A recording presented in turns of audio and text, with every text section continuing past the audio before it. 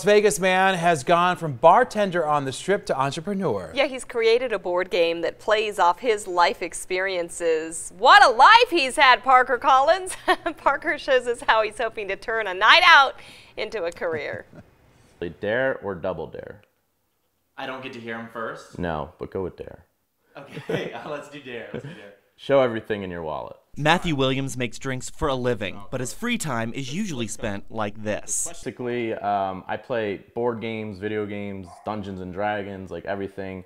I've hosted a few parties for game nights, and literally at this point my friends call me and they're like, hey, we're doing game night at your house Wednesday. One night, he showed his friends what he'd been working on. Initially, people looked at me like I was crazy. They're like, what are you talking about? And I showed them like a piece of cardboard paper and like glued on stuff that I put on them.